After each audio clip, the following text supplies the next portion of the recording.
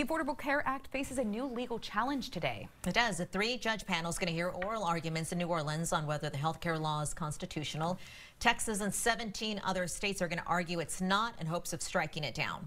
KXAN's Candy Rodriguez live in the newsroom to tell us what the future could look like for Central Texans who are insured under the current health care plan. Good morning. Hey, John, good morning. It's been almost a decade since former President Barack Obama signed the Affordable Care Act into law. And if it goes away, 1.7 million Texans could lose their health insurance. Since 2014, the nonprofit Foundation Communities has helped 30,000 people sign up for ACA.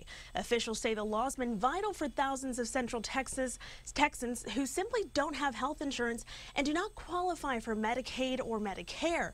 It also protects people with pre-existing conditions. Those at the Texas Public Policy Foundation, though, say the Affordable Care Act is simply too expensive. Today, their lawyers are in New Orleans ahead of this afternoon's court hearing.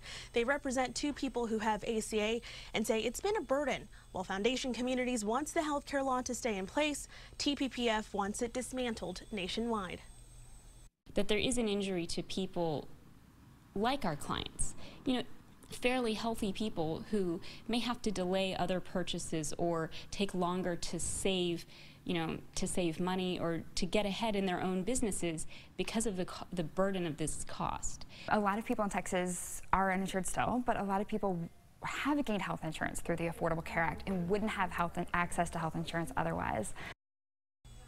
No matter what happens at the Fifth Circuit Court of Appeals, almost all experts expect this case to get appealed to the Supreme Court, and it could take months before the Fifth Circuit reaches a final decision. Back to you. Alrighty, today was the day